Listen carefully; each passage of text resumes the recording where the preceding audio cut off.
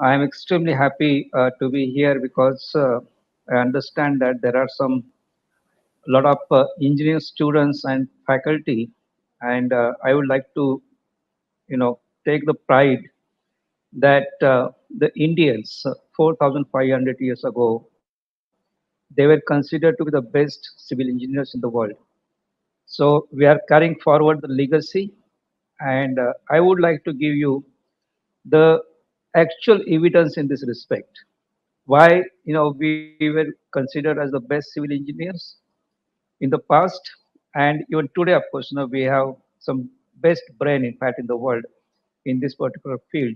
So I will share my screen, and I will start with my PPT.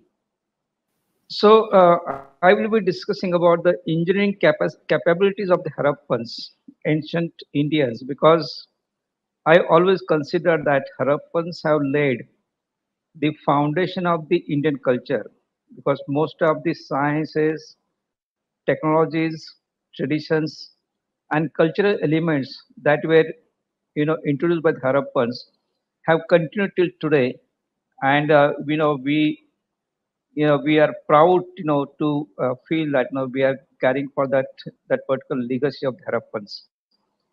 Now, in the past, maybe around 4,500 years ago, there were three civilizations in the world. We call them as ancient civilizations. And let me tell you that all the civilizations flourished in Asia only.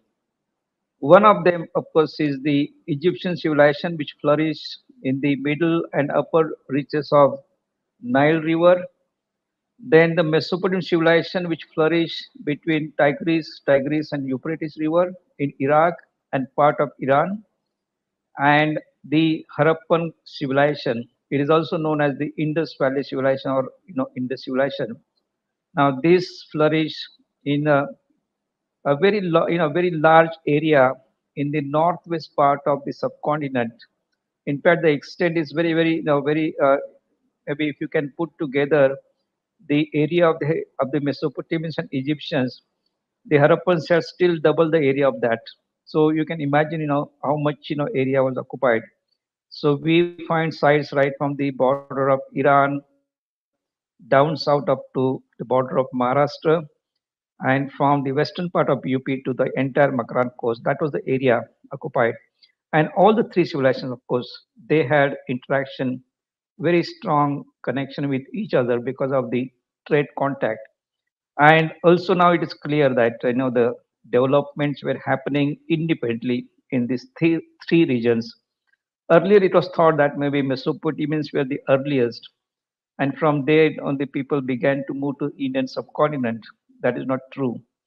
Now we know that the beginning of the agriculture started around 7,000 BCE, and there is a constant development which culminated into the formation of the Harappan culture around 2,500 BCE.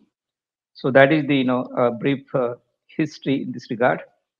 Now, given a choice, and before I maybe mention that why the discovery in fact made exactly 101 years ago, and why this discovery was considered to be the most important, one of the most important archaeological discoveries in the world in 20th century, mainly because before the discovery of the Harappan civilization, most of the scholars thought that there is a big gap in the history of South Asia, particularly Vincent Smith, one of the British scholars. He maintained that India jumps from Stone Age to the Stupa period, that is the Buddhist period, and he said that the settled life began much later, and there's a big hiatus in the history of this country. So that was the hypothesis or statement made by the scholars. And with the discovery of the Harappan civilization, the antiquity of the settled life, they were pushed back by almost 3,000 years, and now we boast of a continuous history for almost 2 million years.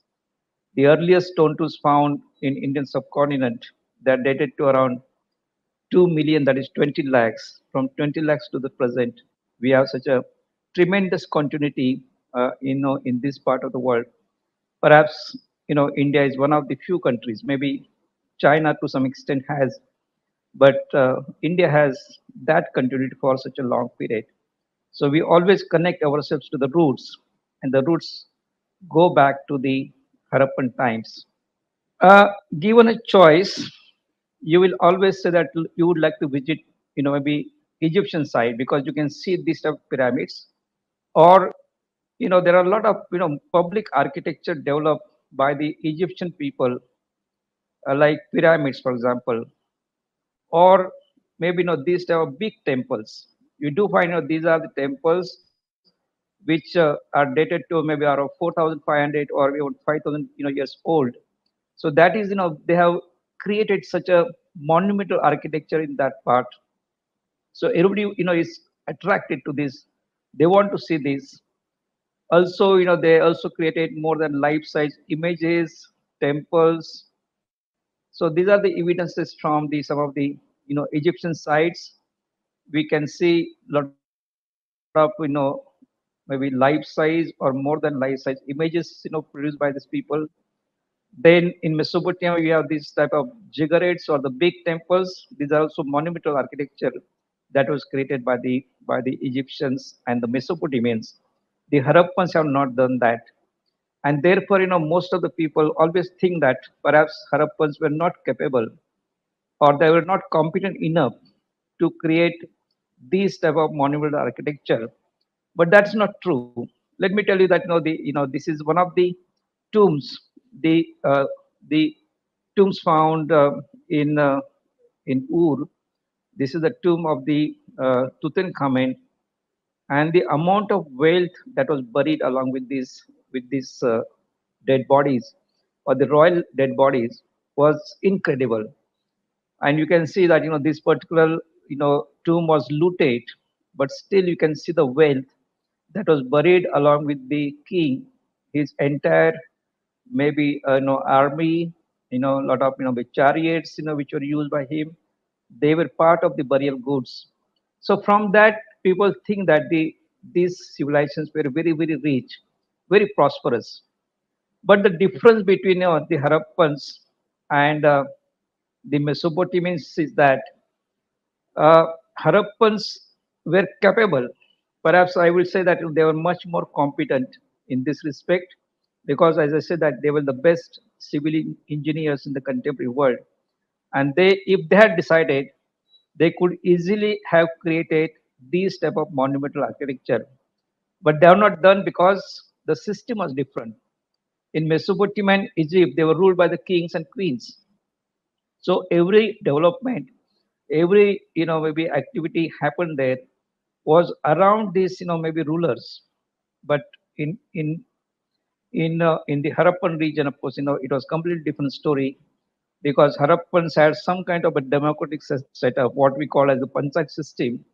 The maybe the decisions were taken collectively, by the people for the people. So that was the philosophy of the Harappans. That is one thing which is we should keep in mind. Secondly, the Harappans could have easily buried wealth along with the dead bodies, but they did not do that because we find very symbolic, maybe few pots, few ornaments, few maybe their maybe weapons. But because they knew that if this wealth is buried along the dead body, perhaps that is gone forever. That cannot be used for any purpose.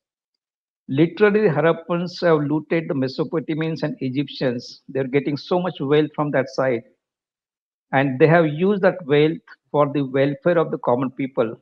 Whereas in Mesopotamia and Egypt, the entire wealth was used for the maybe showcasing the status of the king or the queen there.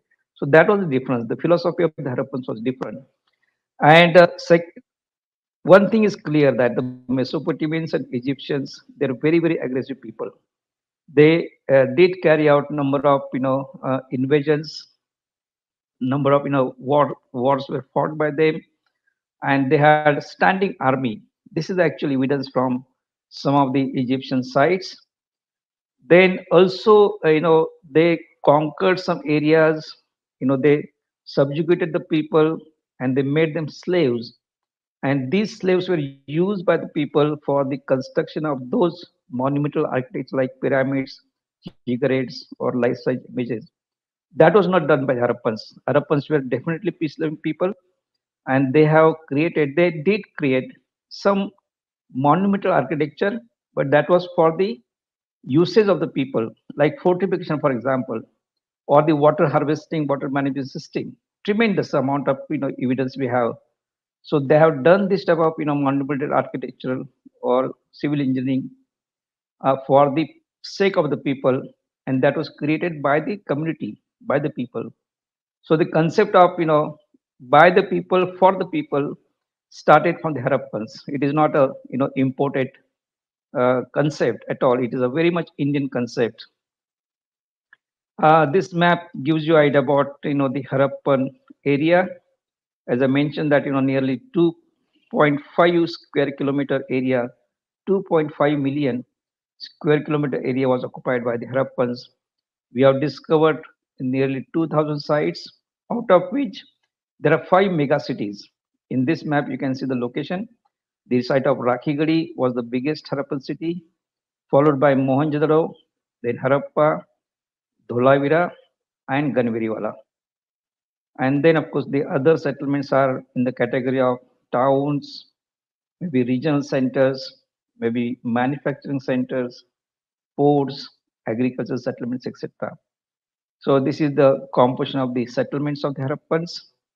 And at number of sites, including Rakhigarhi, we have found the evidence of the gradual growth of the Harappan civilization. We use two terms. One is Harappan culture, the other one is Harappan civilization. And the culture starts maybe around 6000 BCE. And from 6000 BCE, there is a continuous development up to 2500 BCE, 2600 BCE.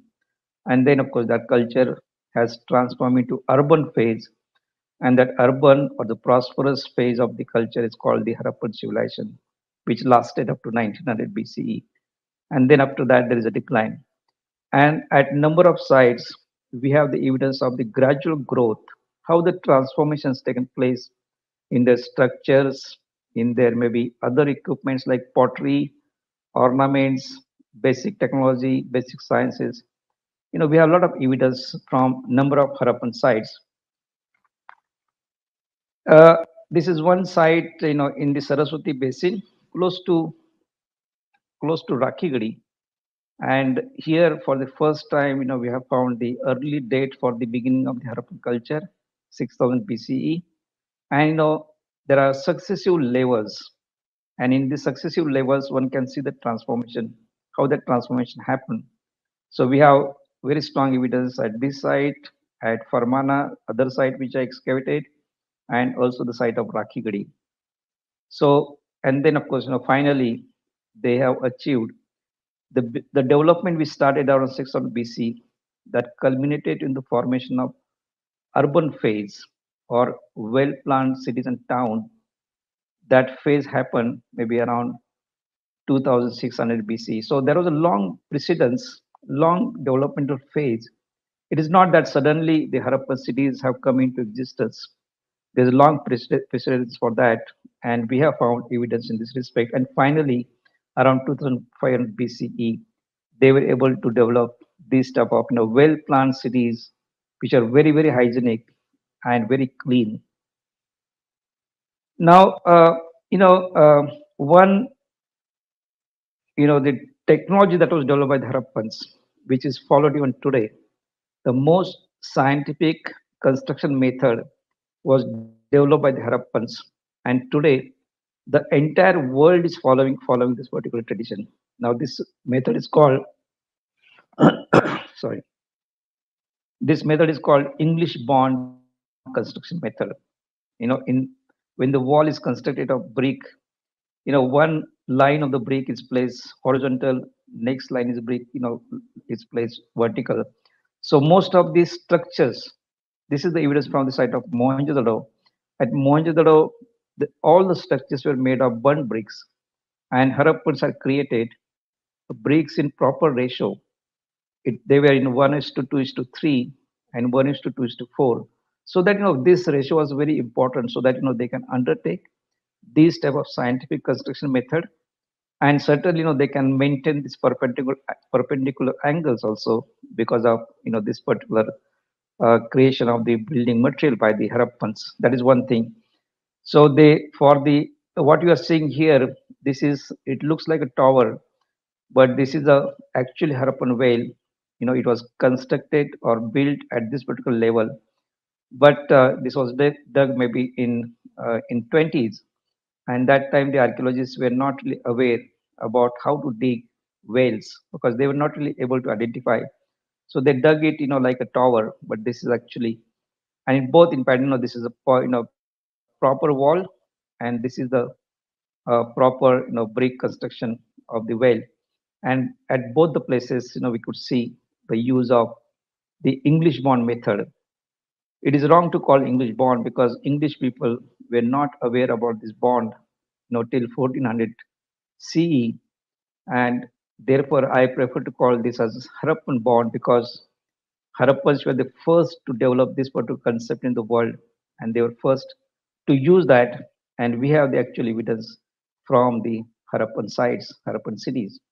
So that is one important contribution of the Harappans. Then most of the town planning that was developed by the Harappans, that has not died down. In fact, even though maybe the urbanization failed, maybe around 1900 BC decline, but still the knowledge was surviving in the Indian subcontinent. And then, of course, that knowledge was used, in fact, maybe in 6th century, 5th century CE, now BC, for the development of second urbanization. And then, of course, from that, there is a continuity in the same layout. And you can see, this is the village in Haryana, and the layout of the village is exactly same as the Harappan layout. Even the width of the roads are exactly same as the Harappan. The dimension is same. The roads are made by the brick paving. There are structures on both sides, and well planned. So this is the pattern which has continued without any interruption, and therefore, as I say that we connect ourselves to the roots, and the roots go back to the Harappan times. Then these Harappans also built. They brought water to the settlement. In fact, because they did find difficulty. In fact, or the evidence from Harappa and Mohenjo clearly indicate that the water was quite deep in the river course, and perhaps it was difficult for them to bring water to the settlement, and therefore they were the first in the world to develop this concept of a whale. We have found a lot of these whales, and at Dholavira, the Harappan whale is still being used by the people there. So you can imagine, the continuity in this particular respect. And for constructing, these whales, they created the wedge-shaped bricks. In fact, of the one end of the brick was narrow, and the other end was broad. So these kind of bricks were made. You can see here, in fact, the construction of the whale here. So this is again a very very important concept of the Harappans.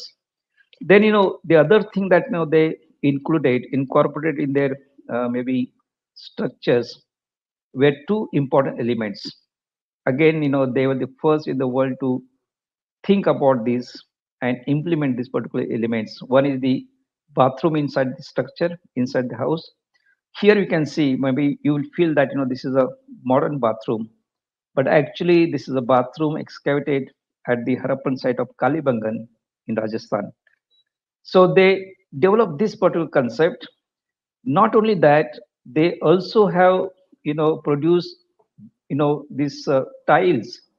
They, of course, they made terracotta tiles, clay tiles, which are fired. But you can see the the the motifs on them. So there is a continuity in that. Maybe the medium has changed over the period, but this concept has not really discontinued discontinued at any stage. Most of us always thought that this concept has come from the West, but actually it was developed here, and maybe other it spread, the idea spread to other parts of the world and went to maybe dispersed to other parts of the world. So this is one important component which was introduced by the Harappans. And the other component that was found inside the structure is the toilet. And you can see here one of the the toilets excavated at the site of Harappa, and you can see here commode. Again, as I would like to mention that the a lot of people think that the concept of commode has come from the West, but not that is not the case. Actually, this was the concept which was developed by the Harappans, and we have the earliest evidence of its kind anywhere in the world at the Harappan sites.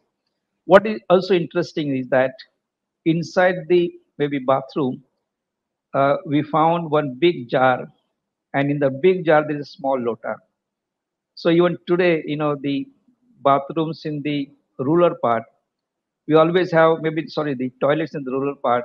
We always keep a bucket of water and a lota in that maybe mug. So that tradition again continues from the Harappans, and you can see proper drainage system which was developed by the Harappans. Harappan cities were very very clean because of the development, because of the drainage pattern that was developed by the Harappans. We find the evidence of two kinds of drainage pattern. One is the closed drainage, like we can see here, and the other one is the open drainage. The open, of course, is attached to the bathrooms, and the closed one, to the toilets, making sure that that no dirty water is spread within the settlement. And also, you can see here, they have used simple, you know, very very simple, technique for developing this. They followed the gradient pattern. The water was flowing for the higher levels to the lower levels, and you can see that they had a network of the drainage in the Harappan cities. So every house had a toilet and bathroom, and they had proper outlet for both. And there was probably the network available, which we have excavated at some sites. And also, what we have found that that network was joined, attached to the main drainage line, which was a big line, and that drainage line was taken outside the city wall and emptied somewhere.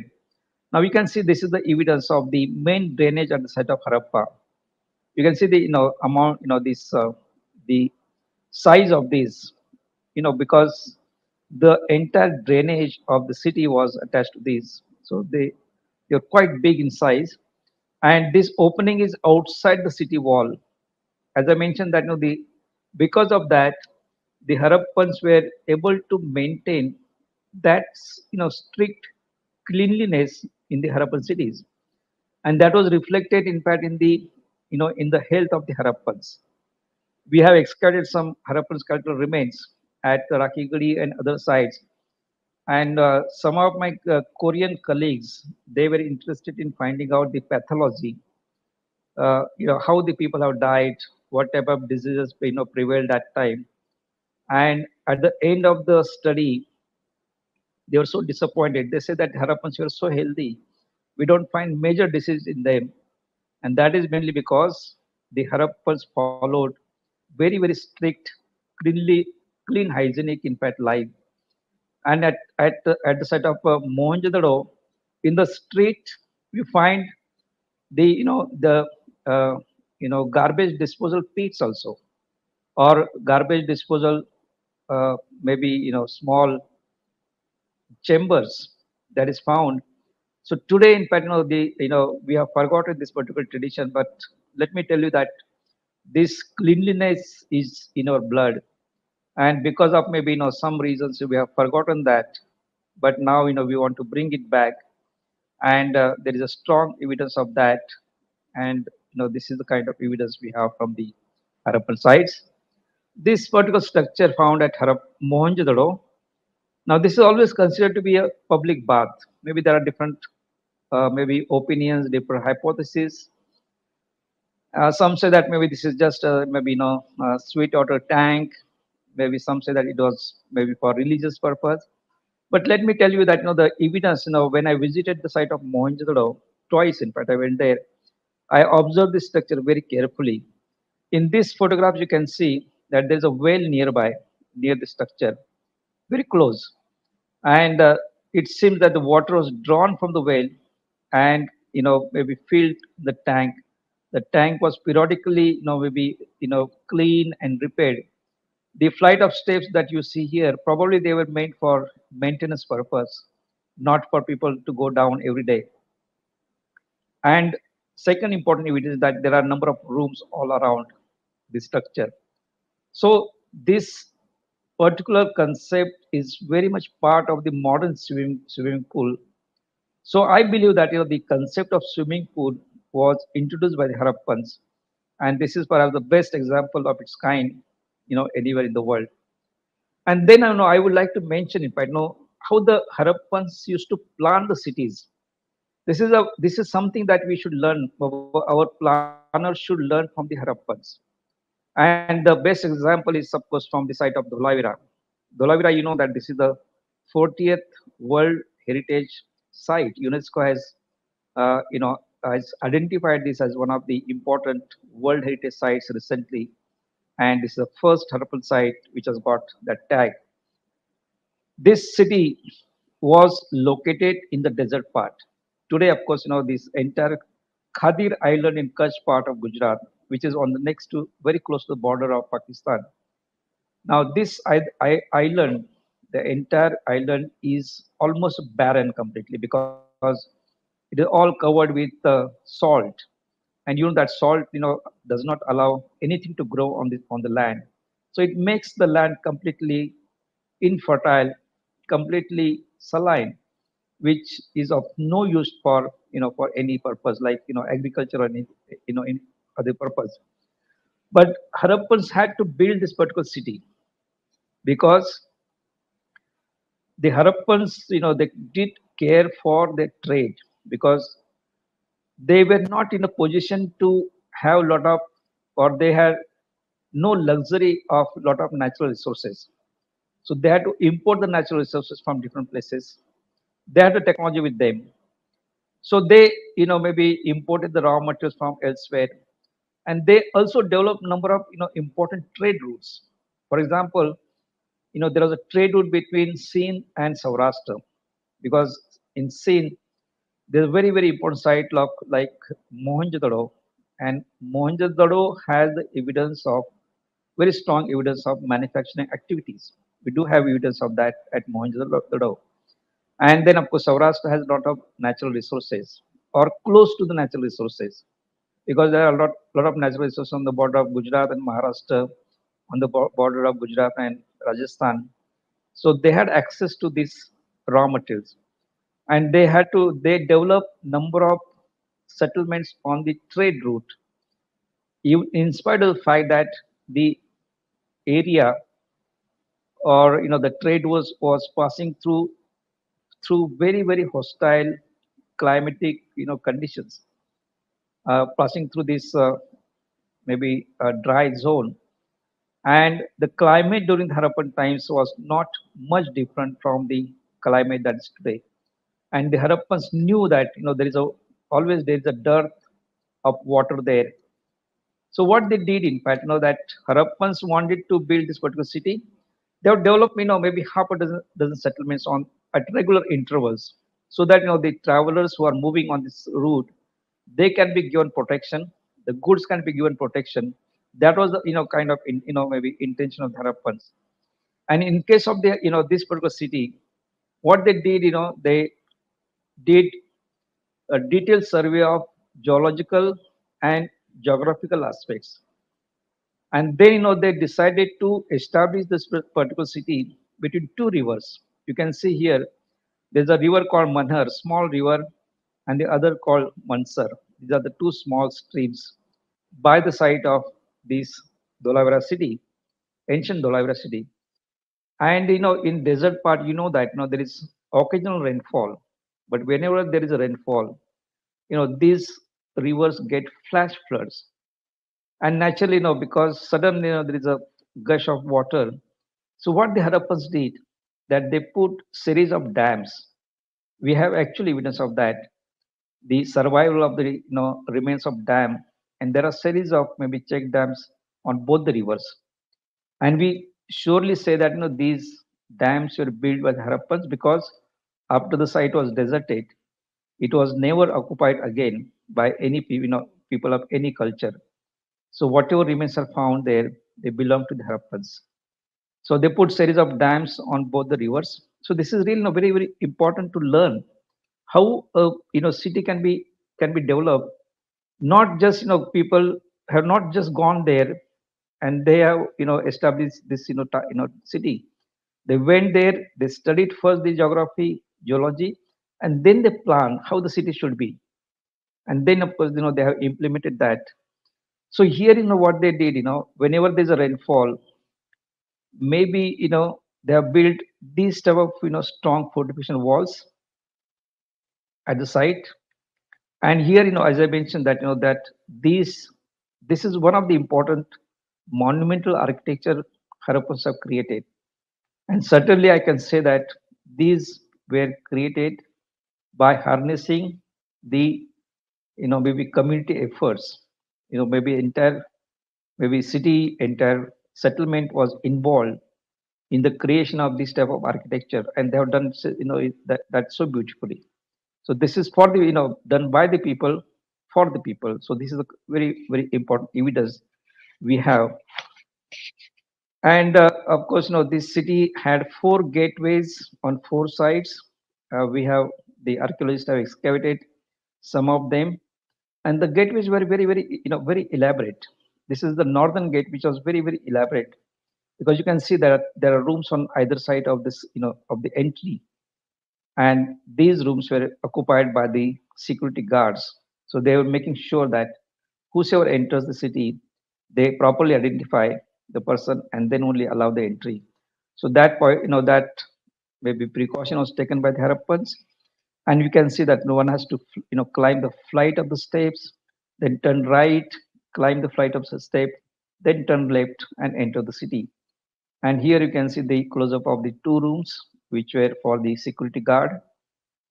And now you can see the maybe the street, how imposing the the gateway or the entry looks like. So this is the kind of evidence we have very very systematically done. And let me also tell you that Harappans have used the locally available raw material for the construction purpose. At Dholavira, stone is easily available, so they have cut the stone in the shape of bricks, and they have constructed maybe this type of structures. There maybe even their house walls were made of these stones. Whereas at Harappa and Mohenjo-daro there is no stone available. So there they made bricks, they fired the bricks, and the entire cities were made of the burnt bricks.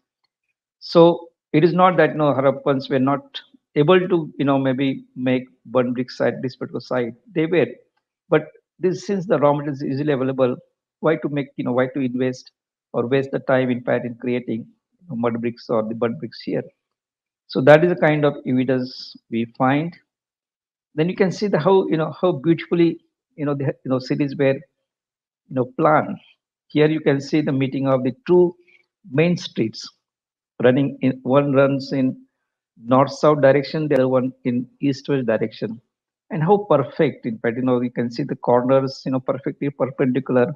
You can use the modern maybe measuring instrument to for this for understanding this particular layout. So this is a kind of layout, and you can see the structures on both the sides. There was no encroachment at all in the street. They have followed that civic sense very very carefully, very strictly. And because of that, these Harappan cities were so well built. How they have done that, perhaps we have no idea, but we have some instruments. This is actually evidence found at some of the sites. For example, this is a maybe a scale found, maybe measuring scale found at the site of Lothal, and there are markings on that. Probably these type of measuring instruments were made by the Harappans, the earliest evidence of its kind. There's one more in fact in the lower levels, which is from the site of Harappa, and also you can see some from maybe from Lothal again, from Kalibangan. So these are the instruments, measuring instruments used by the Harappans. So that means certainly the Harappans knew mathematics. We have no evidence, direct evidence about this because we have not been able to decipher the Harappan script. But from this evidence, we can make inference that they were definitely good in fact in mathematics, and because of that, they were able to develop these type of measuring instruments for the construction purpose. So we have strong evidence of that. And then I come to the most important part of the Harappan city at Dholavira, perhaps the best evidence of water harvesting and water management, not only in the contemporary world, but even today, this can be considered as the best example of its kind. So we have such a long, such a, you know, hoary tradition, maybe, which was, developed by the Indian people. So what they have done, as I mentioned, that that there were series of dams on both the rivers, and then whenever there's a, water, maybe flash water coming or the flood water coming here, they have used this, for putting the dams again the gradient pattern. They are again for the regular intervals on the slope. And this is the picture I took during the rainy season. So this type of flash water coming back, and probably the Harappans have made this type of maybe embankment for arresting water. The water was diverted inside the settlement, and they have not allowed probably the drop of water to escape from this. The entire water was diverted inside the settlement. And then, of course, first what they did in fact, to take care of suppose there is a sudden, gush of water, it might maybe create some danger to the settlement or the city. So they created for the outlet of stormwater drainage. Very, very important, very scientific. So this is the first thing that they created. And then, of course, inside the settlement, the city is divided into three parts. In all the three parts, they have dug underground water tanks, and you can see these are the actual. This is the actual evidence excavated from the site of Dholavira. So this one tank. Interesting now, this tank is dug into solid rock, almost 3 to 3.5 meters. And how the Harappans have done that, that is a big question mark because they did not have. If you want to excavate in the rock, then you have to use maybe very strong iron or chisel or steel chisels. Iron was not available that time. They only had copper, and the Harappans had developed the bronze technology. Even bronze cannot be effective in excavating this in the solid rock. And probably they followed the method which is surviving even today. If you want to dig this up maybe in this maybe solid rock, you try to take out the blocks. So what Harappans must have done, that they must have maybe put or made deep and wide grooves on the periphery of the block, and then of course they must have put wooden pegs in them, and they kept pouring water, and because of water the maybe wooden pegs swelled, and they must have cracked the stone. So that cracked stone, they must have removed the block, and then perhaps with the help of maybe bronze chisels, they could have smoothened the surface at the bottom of these. So this is how the Harappans could have done, and this is very, very, very important evidence you find at the Harappan site. You can see the perhaps the biggest tank that was excavated, and again you can see flight of steps. I strongly believe that the flight of steps were not for the people to go down because they will make the water muddy, but probably for the maintenance purpose. This facility was created by the Harappans. So they were all underground, means below the ground. Also, we find one very interesting well. Gujarat is famous for step wells.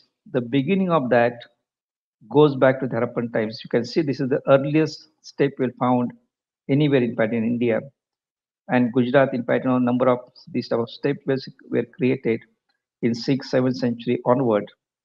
And the most famous, of course, is Rani Ki Vav, which is also a World Heritage Site, and it is maybe 7-story underground, and it looks like upside down temple.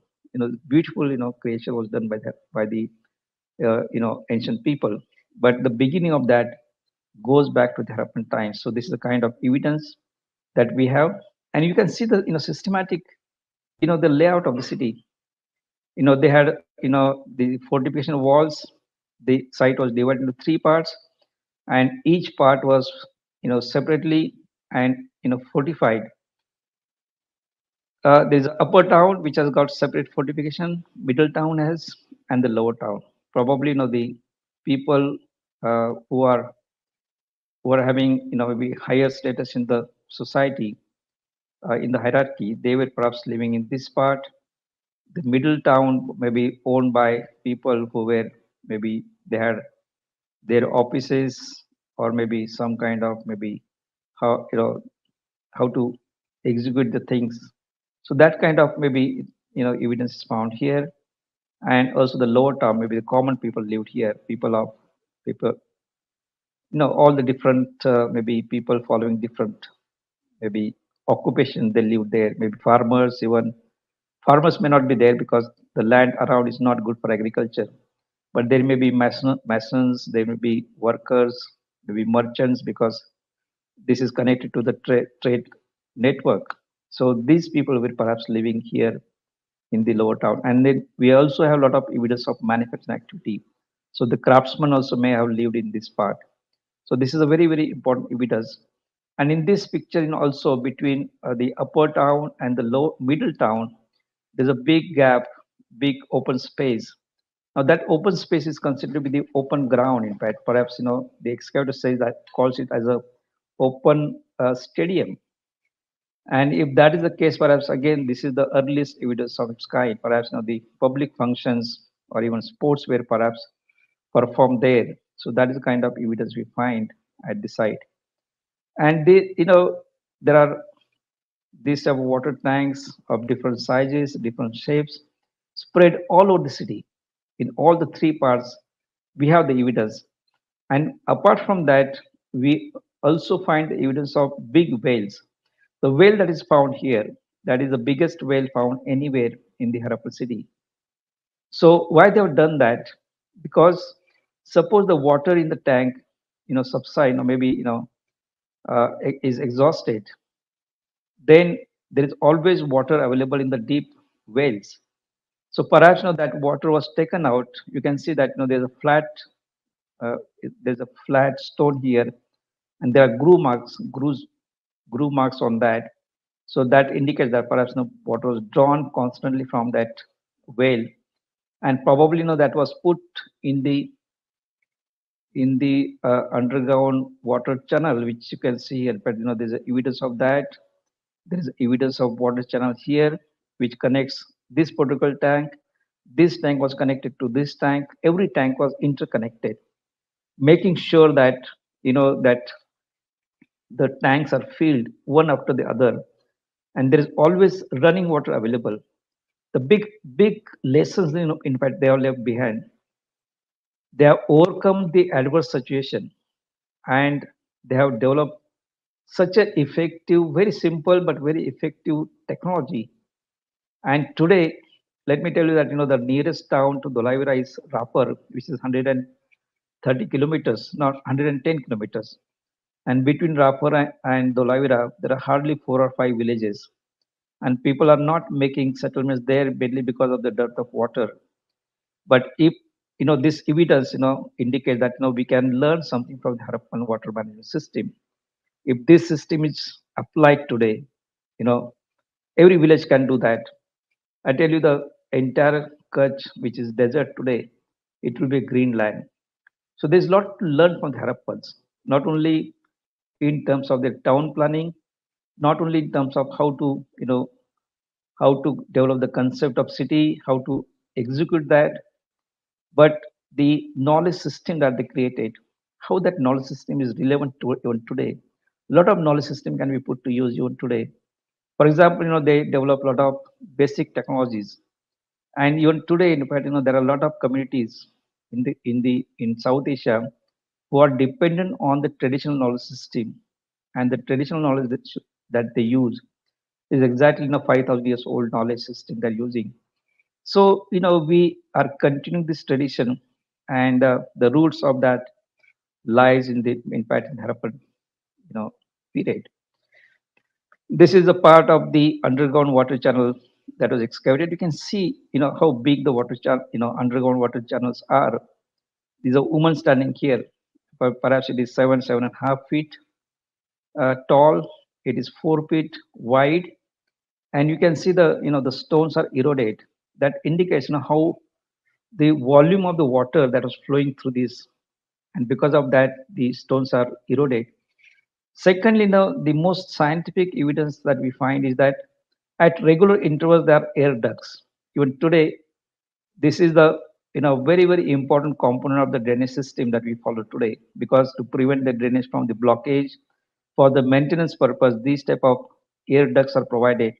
So that is the kind of evidence we find. So this is the most scientific technology that was developed by the Harappans. Today, if you want to use this, we don't need maybe foreign collaboration, because this was done by the Indians. We don't need a lot of funding for this, because this can be done by the maybe community, and this is the most tested technology that was used by the Harappans. So we can follow this technology. There's so much to learn from the Harappans. And also they also use for decorating the city, they made maybe some polished stone pillars also.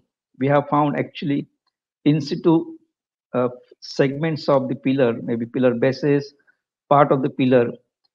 We always thought that the concept of polished stone pillar, this particular concept or technology has come from the West, not from the West, from Iran, from Persepolis, maybe around third century, second century BCE.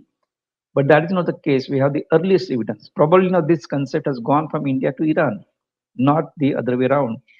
So we have this evidence. A lot of this evidence is found, and these are some of the highly polished. These are some of the bases of different sizes and different shapes.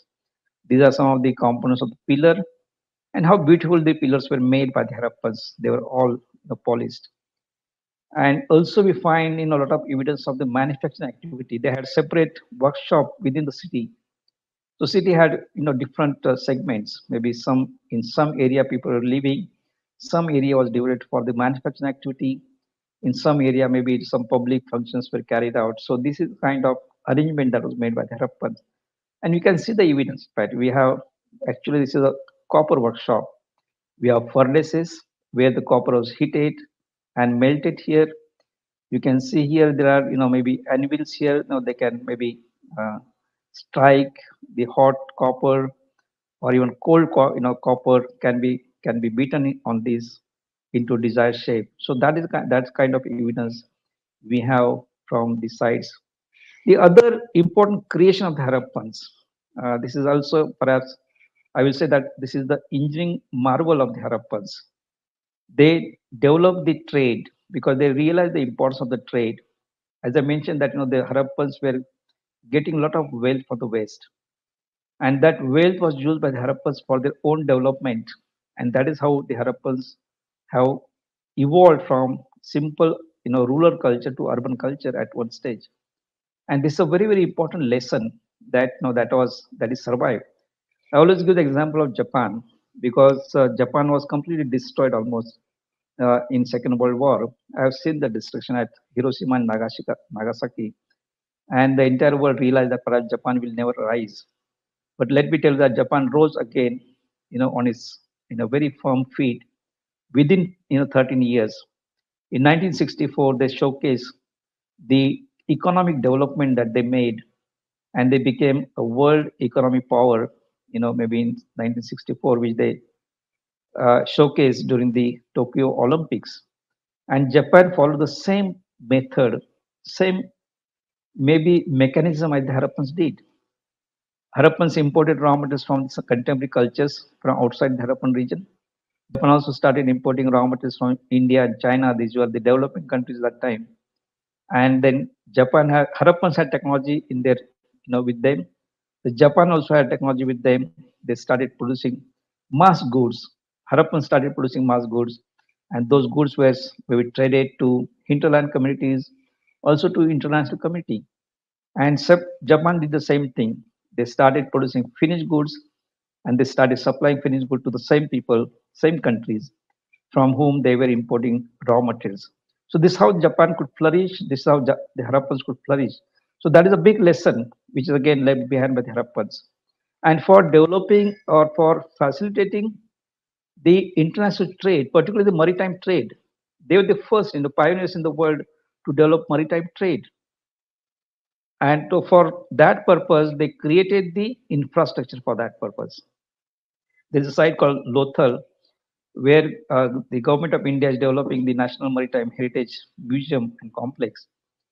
And here, in fact, you can see this is the structure that was excavated one by archaeological survey of India in 50s. And there was a lot of debate happening now whether the structure is what is the structure. So S.R. Rao was the excavator. So he invited the people from Indian Navy, and he showed them that this is the kind of evidence. What do you think about this?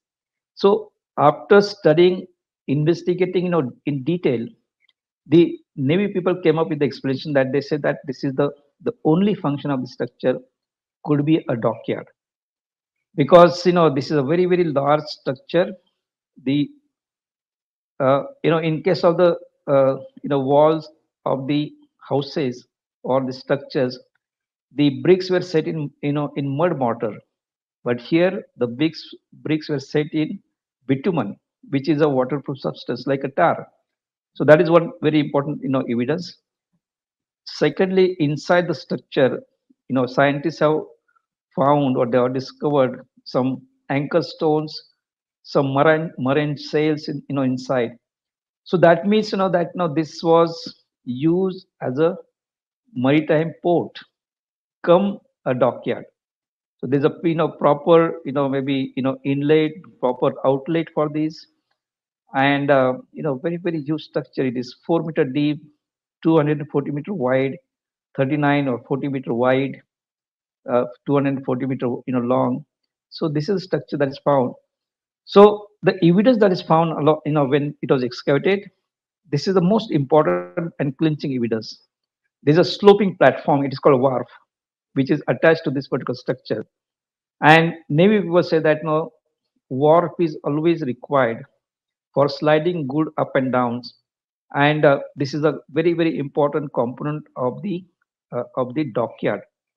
So they say that they come up with the explanation that this could be the earliest dockyard. This is the dockyard of the Harappan people, and this is the earliest dockyard anywhere in the world. We are the people who have developed these type of maybe technologies, these type of concepts. We have implemented them, and we are pioneer in developing ships and boats. This is the the maybe functioning of that when it was alive. The sea, it is not directly on the sea, but it is a river and port. Maybe during the high tidal period, the sea water comes onto the site, and that is during that time only maybe the ships can come here or go back. So this is the kind of evidence we have. You can see here in the reconstruction, how the ships can be brought in. They, whenever they want, they can simply, hydrate this, or they can remove the water from these. They can use this for building ships, for repairing ships also, and also they can use this as a port. So this is a very very important creation of the Harappans. So the very advanced technology was adopted by the Harappans, and this is the creation of the Harappans. And the entire world has learned, in fact, from the Harappans how to develop the modern dockyards and how to build the ship and boat. You can see this is the evidence of the two kinds of boats they built. One is the plank boat with a flat bottom. This was the ship which was used for long distance, maybe travel, maybe deep sea travel, because You can see inside the boat or ship there is a structure house inside. When you are traveling in fact, in number of nights, you need this facility. And there are also birds there because birds can locate the nearest. When you are traveling in the sea, the birds can locate the nearest land. So this is the facility, this is the evidence that we have.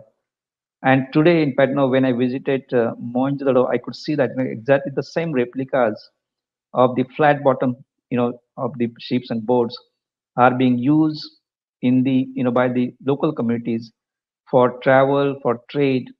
And this is one of the photographs of that. The other boat that they use was the boat made from the long grass, reed, reed boat it is called.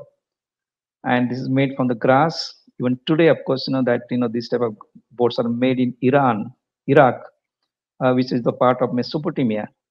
And probably, the Mesopotamians developed this technology, and probably Harappans borrowed these. But, the in case of the flat bottom wooden plank boats are concerned, this is the Harappan invention. So this is the kind of evidence we find. And finally, who are the people, who have developed the civilization, perhaps the most advanced civilization in the contemporary world. And certainly, we do find some urbanization in Mesopotamia. We do find some urbanization in the Egyptian cities, but that urbanization was in the form of maybe those big pyramids, big temples, big size images, and the development around the palaces only. We don't have palaces. So that one thing is clear that there were no kings and queens in the Harappan levels. So that is quite clear. And there were a number of hypotheses. Some people say that Harappans maybe they were local people. A lot of scholars thought that they came from outside, particularly the British or the colonial historians, archaeologists. They always thought that people from the west, particularly from Mesopotamia or Egypt, they came here. I just showed you that. I showed you one picture that Mesopotamians particularly and the Egyptian they had standing army. And some scholars mention that the Egyptians, even Mesopotamians, were very aggressive people, and probably they came here and developed a new civilization. That is all without any evidence, of course. This is the hypothesis, but now we have a very strong evidence. We have done this, the DNA of the Harappan people, and the title itself suggests that an ancient Harappan genome lacks ancestry from steppe pastoralists or Iranians, because it was always thought that the so-called Aryans came from outside and they killed the local people and they established a new ancestry here. That is not the case, and this particular research was published in a very prestigious journal called Shale, which is considered the topmost science journal in the world. And in 2019, after the publication, there's a big organization called International Conference on Genomics, and they identified 9 breakthrough researches in the world, and this research was considered to be one of them. So this means that the research and the evidence that we have created that has been accepted by the entire world community, world scientific community, and it is now clear that the distinct South Asian ancestry developed maybe around 12,000 years ago. The same genes continue in the Harappan people, and from Harappan, it continues to the modern people also. So most of us, from Andaman Nicobar to Kashmir, and from Afghanistan to Bengal, most of us are carrying the strong Harappan genes. There's a lot of mixing, of course, right from the beginning of settled life. There's a lot of mixing happening. So a lot of ideas, were flowing from one region to another region. People were coming from outside. People were going, maybe to different places. Also, the evidence that we have uh, found clearly mentioned that the first Harappans began to go to Iran and to Central Asia, and then after that, there's a lot of reciprocal movement happening among the people. So the movement started, or the space of the movement maybe picked up after the development of the contact by the Harappans with that region, and that is reflected again in the properly in the archaeological data. So now, no doubt that most of the developments that is done in Indian subcontinent, right from the beginning of agriculture, cultural development from rural culture to urban, that was all done by the indigenous people, and we are proud about that. So the knowledge system that was created, these are the people who were the best civil engineers in the past. They were very much competent, capable of creating, so many, maybe facilities, infrastructure for the common people. This is the difference. Harappans have created these facilities for the common people, whereas in West, that was created only for the ruling class, not for the common people. So that is the end of my, a brief talk. But I would like to mention that we are proud about this development, and this is the most scientific evidence we have created. Thank you very much.